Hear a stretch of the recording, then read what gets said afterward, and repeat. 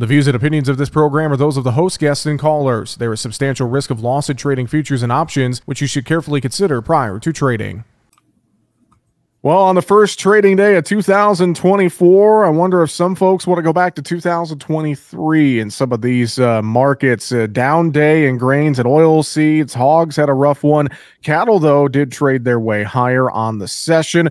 Let's talk about what we saw on that first trading day of the new year and get some perspective and market analysis today from Jacob Burks with agmarket.net joining us on the program. Jacob, Happy New Year, buddy. Good to talk with you again. Hope you had a great holiday season. Thanks for joining us today. Yeah, it was a good holiday season. Had the kiddos back home. Didn't have a whole lot of traveling to do.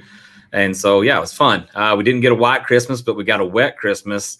Which in our area, if you look on that drought monitor, a wet Christmas was good. We had some moisture that went into the ground, it felt like. So, yeah, it was a good time and ready to kick off the 2024. Just would like to have a redo maybe on the first trading day of the year. Yeah, kind of a redo I think would be nice. It would be very welcome because, I mean, grains especially just kind of became a sea of red after the open. I know we had a strong dollar to kick off the new year. I have to think that was a primary headwind, or at least the excuse we're being given for a headwind here maybe in the grains. But just kind of a down day. Beans, Chicago wheat kind of led us to the downside. I mean, big picture, let's take a wide angle here first. Was there any one thing outside of maybe a dollar and just ample supplies combined that drove these markets lower on Tuesday? What do you think, Jacob? Yeah, I think the main factor, Jesse, was what we looked at the end of last week, coming through a 3-day weekend. When you're in the middle of a weather market, whether we like it or not, not because it's raining in Southwest Wisconsin, but why it's potentially had the potential for rain in the biggest part of the biggest producer of soybeans in the Mato Grosso area of Brazil. And so that was anticipated. If you saw looking into the March soybean contract going into Thursday and Friday, we started to see that pullback happen. We started to see the little bit, the potential of that rain event happening, and we did start to pull back a little bit. And we confirmed the rains over the weekend, and in anticipation this morning, no overnight markets, so you anticipated seeing a pretty heavy move lower. Ended up gapping lower and moved lower in the soybeans. And I know you were busy all morning fixing stuff at home, but the markets actually traded in a funny, unique way where we started with the bean market, then the corn market fell off, and then later in the day, the wheat market fell off. So it was a gradual move. And so a lot of that kind of felt like it was some fun money, fun potential, or potentially some fun money coming in and out of that marketplace. Well, and you're right. I was busy trying to fix a heater here at our house, so I was a little disconnected from the markets. So I'm glad you brought that up, kind of the disconnectedness to start the new year at some of those markets. But you mentioned the funds and some of that fund money, and I feel like we talked about that a lot last year and in 2022, really since COVID. I think we've talked a lot about the funds and how they're playing such a huge role in commodities. And one has to wonder, with this calendar flipping to 2024, we're going to see a lot of funds get out of commodities, move to stocks. There's a lot of folks who are asking that question right now, Jacob. Man, Jesse, if we lose any more, it's going to be there's be some historical times. What we've seen in the index funds. Now, the index funds are your long only funds. They're always buying. It's an inflationary hedge. Well, when you start a heavy deflationary year and you've cut the deflation all year long, those funds are going away. There's not a lot of optimism that they have that we're going to see this big move up in the commodity position. I think in 2022, July was somewhere in that area was our high of index fund involvement, like 1.5 million contracts. Now we're down to like 800,000. So that's a significant withdrawal from the grain complex. That's I shouldn't say grain complex. That's the ag complex that we're talking. And so that's something that's withdrawn from the marketplace. Now, potentially, if we see them start seeing inflation move higher, if we cut rates too fast, how long that would take, I don't know. But the fund community is a group that we need as producers to help take that other side of the trade, to help hopefully be the long owner of the commodities, and it's an inflationary hedge. Now, the managed money group, is what it looks like we saw come in here today and see some pressure. You've seen them take their corn position down to like 177,000 contracts now they're short.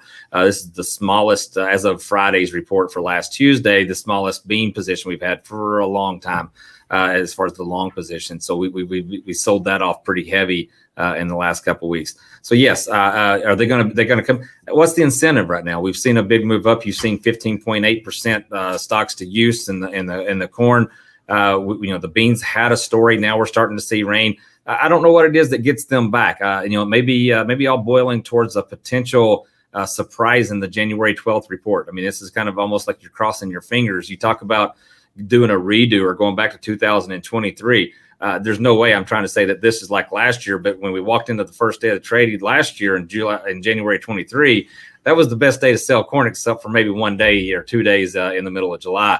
I'm not anticipating that happen, but we can see these markets that don't have those seasonal, spring rallies, and it sets off a kind of a bad taste in your mouth as you walk in the first part of the year here. Let's talk a little more specifically on this corn market. Traditionally, and you brought up, last year it was probably the best day to sell corn, that first trading day of the year. This year in 2024, not so much. But traditionally, this first week of the year, we could see, if the weather's good, which it is this year, a lot of grain movement here. New tax season, it says, okay, time to move some stuff out of storage, pay for some input costs for this coming growing season, et cetera, et cetera. I just wonder, though, how many farmers are going to want to move corn at these current price levels? I saw some basis numbers, regional basis numbers. I mean, seeing threes on the board, high threes. So I guess I'll ask you this. Realistically, how much could we possibly see for movement in this corn market here this week? Are you hearing any indications? I mean, what's it going to take? Will farmers just throw in the towel because they're, have to at this point in some cases, or can they hold on a little longer? There's a lot of guys that structure their operation to where they have some of these bills coming due here. They kick the can down the road. They defer payment. They wait to deliver, whatever it takes to get into the new year for whatever purpose that is in their operation. You try to warn against that. You try to have pricing done before that. You can defer payment without deferring pricing. And so you try to encourage that. But inevitably, there's still some guys that market the grain that way. So in years past, it's probably benefited them. But this is a year that anytime we see any type of upward movement, I think we'll get hit with some sales. I think there's been some, we've been cash strong for a while, and at some point you have to look at how that plays out into your operation, and there's going to be some cash needs along the way.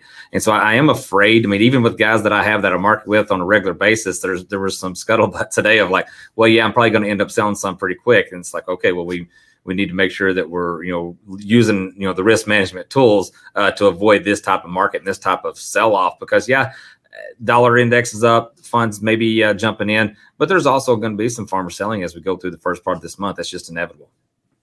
And I think, soybeans as well, watching the weather in South America before we see any sort of moves there. And it feels like there's more corn that's got to be sold versus soybeans at this point from the U.S. farmer, right, Jacob? It does feel that way. And that's kind of what the spreads are telling us too. I mean, the spreads are trying to entice you to, hey, hold on to it. We don't want it now. We'll kick it down the road. And you go and you start just looking specifically at the spreads, and you start looking at what the March-May's done. We're at 13.25 today. Okay, now that's an equivalent of about 6.5, a little over 6.5 cents a month.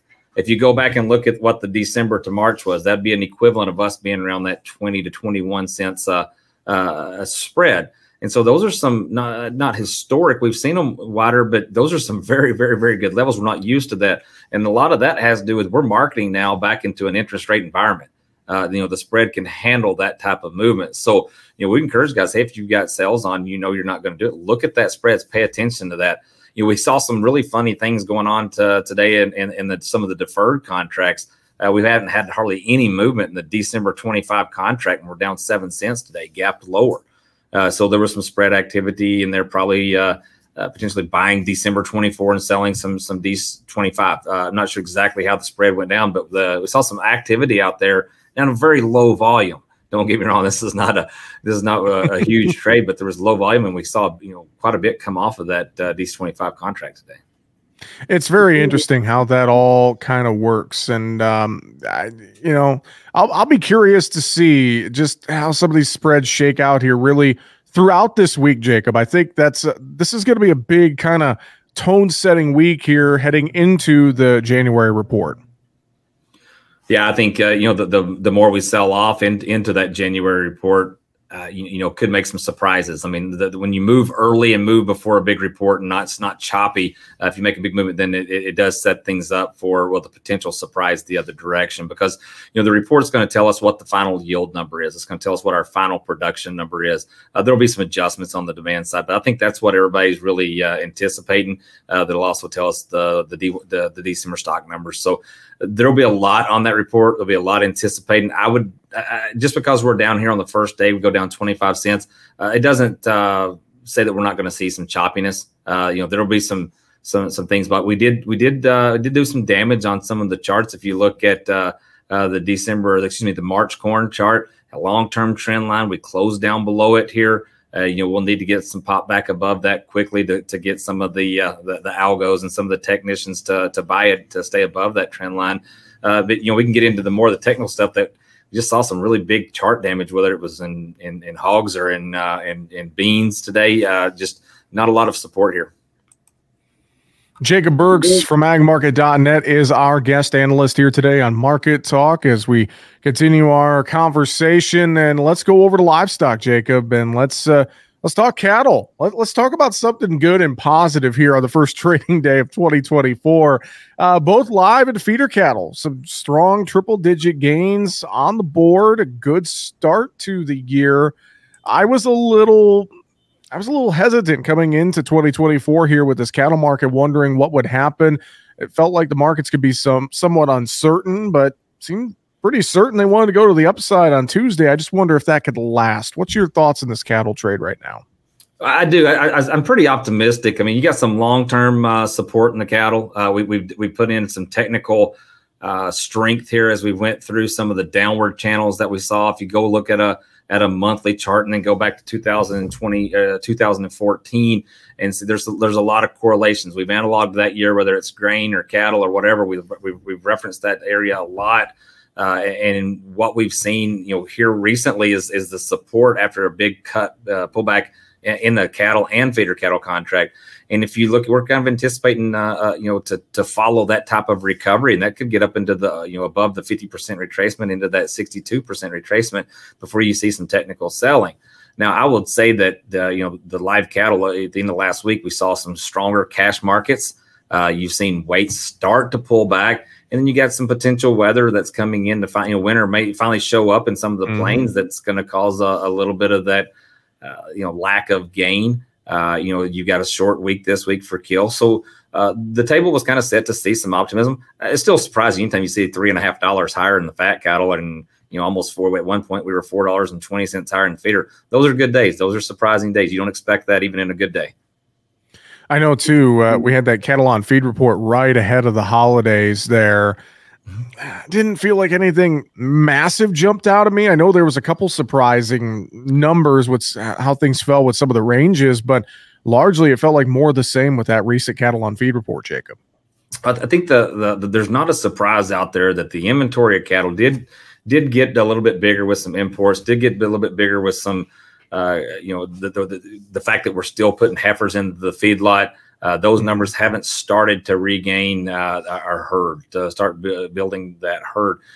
And so the secret's out there that they're not out there, that we don't have a lot of fear in overproduction at this point. It's just, what can the demand do? Can we continue to sell here? Ample supplies of chicken, ample supplies of complementary products. The dollar index being up doesn't help as far as when we look at our export opportunities. But I would say that we know that the numbers are going to be short in the beef production. We're not killing as many cows. They're going to have to start getting into the feedlot to supplement that beef production. So yeah, I'm pretty optimistic that if the demand can stay, even stay as strong as what it is now, just maintain, that this cattle market has an opportunity to go back up. I don't know that we're going to make new lows. The reason we were rallying, in the last year had a lot to do with inflation and a lot to do with people buying into the commodity complex. So it'll be a challenge to get up there and make new highs. It'll have to be something really strong. But inevitably, I think the strength in that livestock market is kind of here to stay. And in terms of hogs, just your last statement there, that strength in the livestock trade. I mean, hogs have been 2023 was an ugly year for hogs. One has to wonder, can this market find some support and rally here? I mean, what do you think in hogs? Or have we found a bottom, I guess, in this hog market, Jacob? If you'd have asked me this on Friday, I'd have said, you bet we can. It's got some good technical. We're down here at some supportive levels, but the way that we traded today was ugly. It was down below that. We've seen cash fall off again.